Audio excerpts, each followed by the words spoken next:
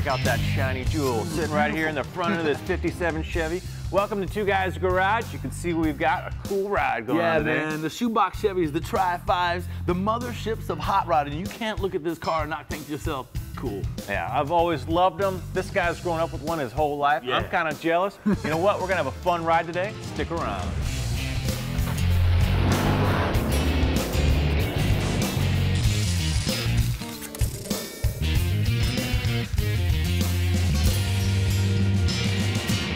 All right, first things first, we've got our nice stroker small block making some serious power.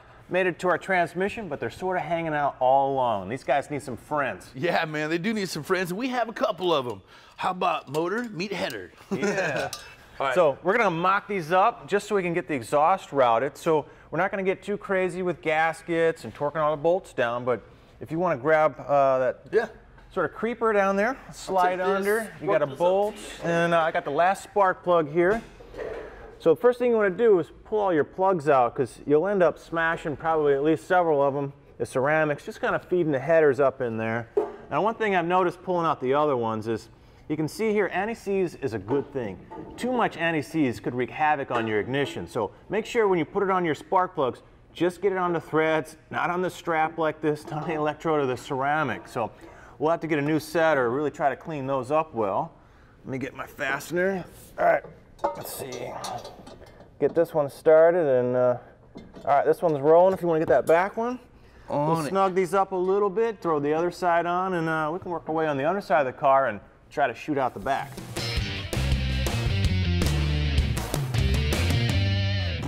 I am exhaust man. Oh, exhaust man, I knew I smelled something funny, man. Was that you? No.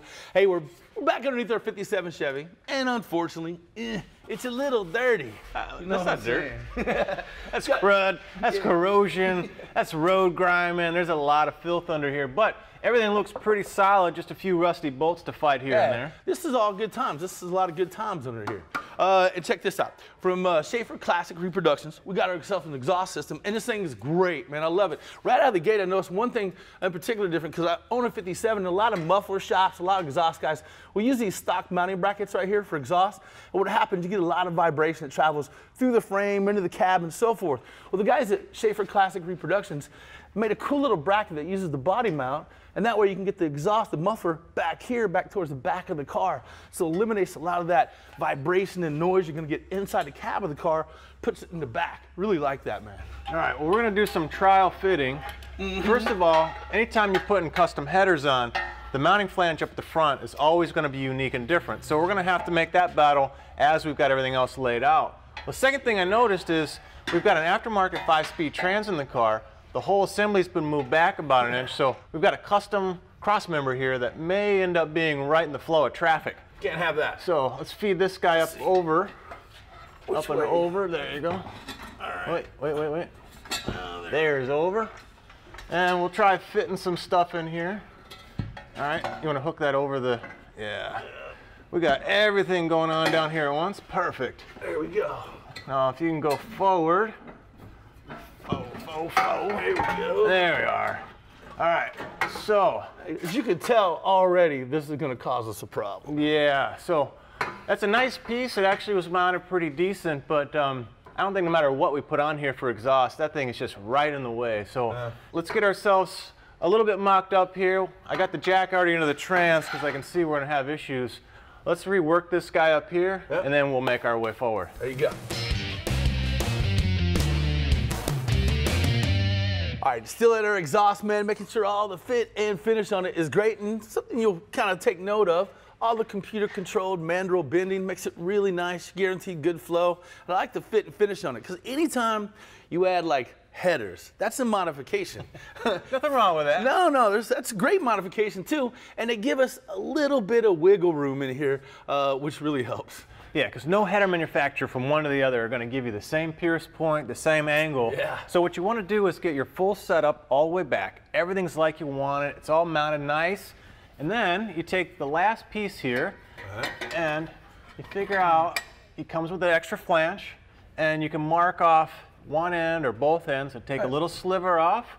And I'm going to mark around this guy here. I can make a nice clean bandsaw cut, and I might take a little off the back, but I'll get this fit up real quick. And we're gonna take a break. When we come back, we'll get this guy welded, bolted in nice and solid. This segment of Two Guys Garage is brought to you by Seatbelt Solutions, the safest seatbelt money can buy. All right, come on up for a sneak peek of the progress. All right, so we've got our exhaust all welded up here. We've got our new ends on it. This side's just taken off so Willie can run some lines, which he'll show you in a second. Now this is the cross member that somebody fabbed up to mount this new engine and transmission location. Had some problems though. Yeah, I mean, it's a good piece, real simple, except, you know, they took just an easy route on fitting this without really thinking about fitting all the other stuff like exhaust. So we want to run through this area here. So we're just going to remake this piece, but we're going to put a kick up in it. We're going to mount very similar on the frame rails, mount the pad of the transmission right here. So what I've done is, you know, just bent up some welding rod, and that'll go right up in here like this. Super easy to tweak back and forth, bend it, shape it. And I don't have to get super technical with my bends. I've got a decent guideline because I can kind of rotate it around. I can move it up and down. And I'm going to end up welding it right to my plate here. I left myself plenty of extra stock. So let me take my little template without bending it and take it over the bender, start bending the real tube. Nice. Now while Kevin bends that up, I'm going to handle these brake lines. The cool part is the same guys that sent us the exhaust, Schaefer's, right? The guy started making fuel lines and brake lines in his garage at home. That's how his business started. That's the kind of American ingenuity we like to see. So they sent us some nice little brake lines, new fuel lines as well. And whenever you put a dual exhaust system, right, especially on these old shoebox of Chevy, you want to take the brake line and the fuel line and run it on the outside portion of the frame rail. That way you keep away from all this heat that's coming off the exhaust. So these new fuel lines and brake lines they sent us are going to run right up through here. They're all fit and formed, custom bent. The pierce points are correct. So it makes it really simple, really easy to get the fuel and the brake fluid away from all the heat on the inside. So I get these mounted up. Kevin will get the trans mount mounted up. And this thing will be almost kind of buttoned up under here. I've got my cross member tube cut a little bit long, and I can lay my little pattern up here. I've got a center line. And you can work from one end, make your bends, and end up somewhere, but I like working from the center line if I can, depending on how complicated the bend. So this is my flat section. This is where I'm going to start to roll my bend up. So I've got it marked, and a little tip, if you get a little parallel piece of thin stock or cardboard, you can wrap it around on itself, and it helps you square up kind of nicely so you can get a good line all the way around, so no matter how you orient your tube, you can look at your mark on the die for your setups. So we've got our radius die here. This is going to get pushed around with a hydraulic ram. The tube's going to get pushed into this like this, so. And then you got your die right here, your shoe, and that's going to drag on the tube. So you want to make sure you lube that up pretty good. But I think we're ready for our first bend. Show you how this works. Slide that guy in there. And your bend doesn't start at the beginning of the radius of this die. This one has a little notch, so line your line up pretty close to that, and then we'll get our little clamp on here. As soon as I get it wiggled in place,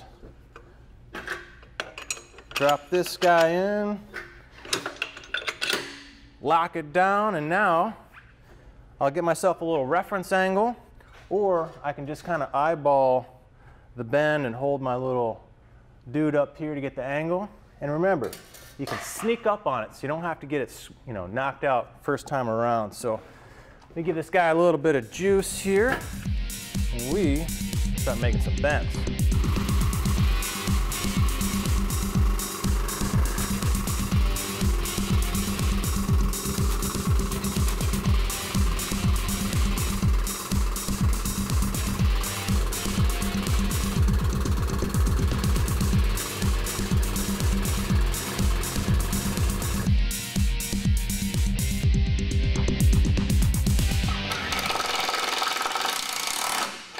All right, just about buttoned up on the fuel lines and the brake lines we got from Schaefer. Pretty cool stuff here. Got it on the outside of the rail, keep it away from that heat. And my boy Kev looks like he's Doing pretty good on this transmission mount. Almost there, man. Yeah, you can see we got our little V-bar routed around everything, nice and clearanced everything. We've got a little transmission mount here, so that guy will zip right up like so. And I can hold it there with the nut, and the tube's just actually wedged up in there, so I can move it around. I can kind of hold her like so. And I think I'm ready to tack this guy on. Oh boy. And we're one step closer to dropping these little jack screws out of the way. Some fire in the hole. There we go.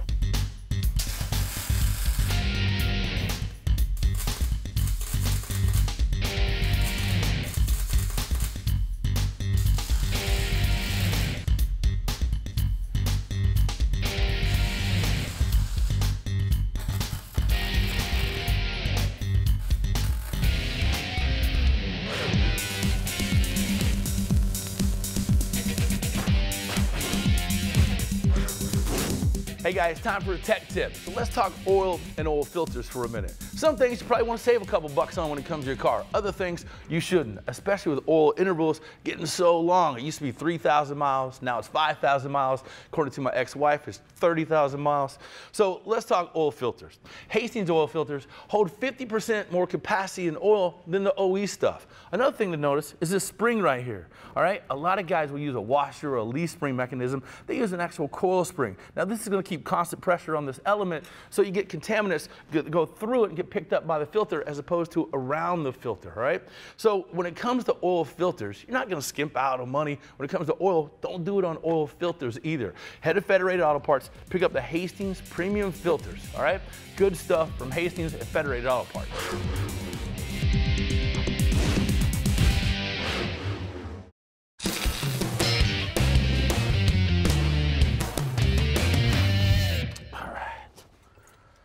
Hey, welcome back. Now I'm inside the 57 Chevy. Underneath, we got pretty much everything buttoned up. We have a new exhaust on it. We redid the fuel lines and the brake lines, and Kevin built that pretty cool trans crossmember brace. So I think it's pretty buttoned up under there. It just so happens I found from Custom Auto Sound a radio that will fit right into this dash. Now the great thing is old school look, new school sound and functionality, which is great. I'll show you that in just a second. Got to get this guy out. It's funny, man. Being a kid growing up with a dad that had a 57 Chevy, albeit in parts in a barn, I never lost a race in that 57. Granted, I was like 8, and I was racing all kinds of cars. You ought to heard me in that barn sitting in the seat. Pretty cool stuff, man. I'm really close to these cars. So it's pretty cool to see one like this that's just on its way to recovery. All right. So check out this behemoth of an old school AM radio. Now, in 1957, they didn't have FM radio. So you got really cool when you got this little band adapter that was in the glove box we found. Check out that tuning knob somewhere underneath here. Who would imagine you would see something like this? Now the great thing about what we got from Custom Auto Sound, this USA 630. Now this thing is super cool. All right, because in 1957, you didn't see things that said iPod. You didn't see things that say USB port. So you know you got all the functionality of something new, but yet on the face of it, it looks like it belongs in this 1957 sort of dashboard. So when you get in, it's gonna follow all the, you know, old school patina look, but yet give you all that cool sound and ability to have things like your iPod, Bluetooth, and all that cool stuff. So I'm gonna get this mounted up. And Kevin's got some viewer emails he's going to answer, so check that out. All right, we've really improved this car by making some great sounds. Willie's got the stereo on the inside, we got the exhaust coming out the backside, but there's one sound we want to get rid of, and that's that sort of chunking, grinding going on in the rear end. So we hooked up with nitro gear and axle, and we've got a complete set of everything. High quality axles, 1541H, high quality steel. So these guys are going to replace those 50-some-year-old axles in the back.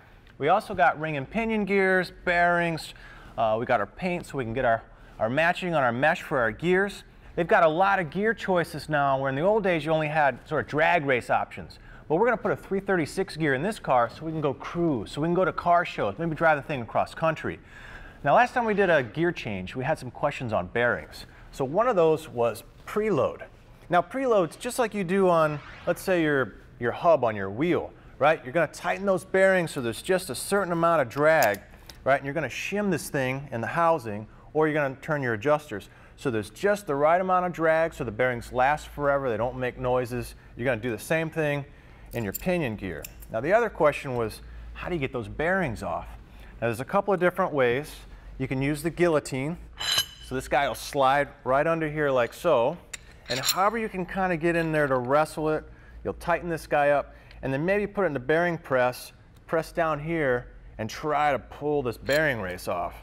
Well, Nitro Gear's got a great tool set here. This guy's pretty cool, and it's real simple. You don't need a press. This guy will slide right under the bearings. The collar goes on top right after you've dropped in, you know, the pusher, so you can push on the inside. This guy will slide right in there like that, and we'll try to capture him. There we go. All that good stuff. Just got to get the collar down, and I'm ready to zip this guy off with the impact and pull that bearing right off.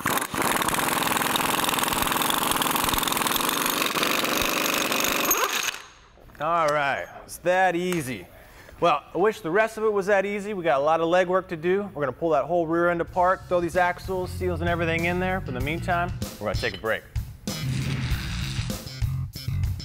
For more information about anything you've seen in today's show, check out gactv.com or visit TwoGuysGarage.com.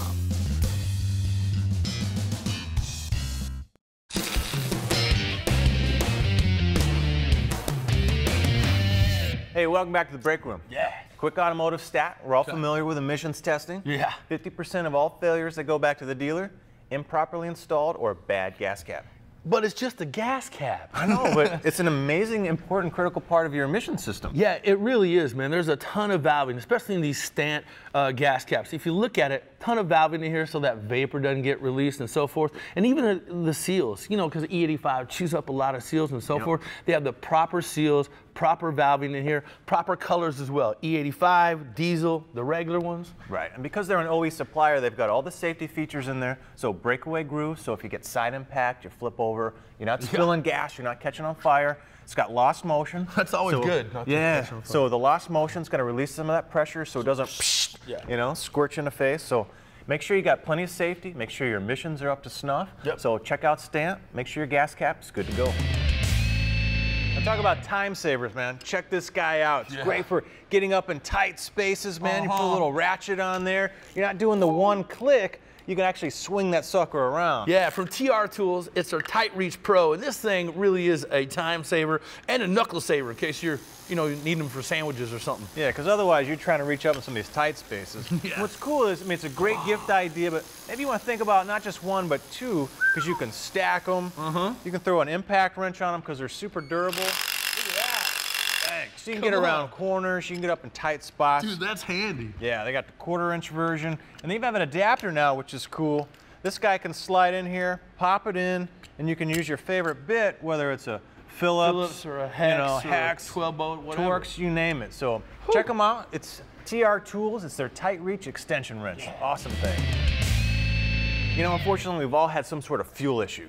Whether it's just trying to get that lawnmower started or old hot rod. Or you got like an E85 car that loves to pull that moisture into the tank. Yeah, corrosion issues, storage issues. Well, we've got a solution for you. It's the StarTron enzyme fuel treatment. Look, it's really simple how this works. You grab a bottle, you open it up, you pour it in, and you tune up your fuel. A lot of people may tune up the motor, but when's the last time you tuned the fuel up? Right, so you're going to get more performance. You're going to get easier starting. You're going to stabilize the fuel for storage. So it's a great way to hit all those issues you got with fuel systems. It's the StarTron enzyme fuel treatment.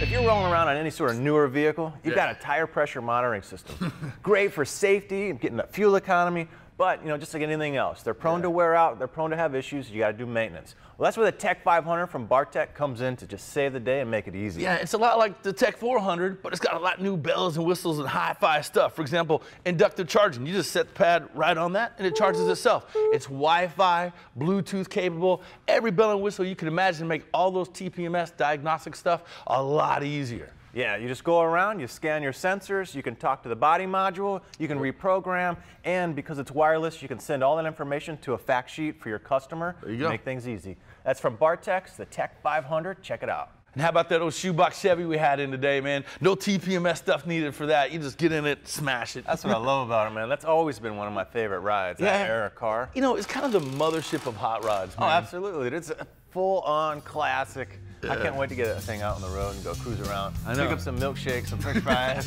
scatter them around the seat cushions. No doubt. Well, enjoy it, man. We enjoyed our time with you today. We're out of it, though, so you guys have a good one. We'll see you next time. See you guys.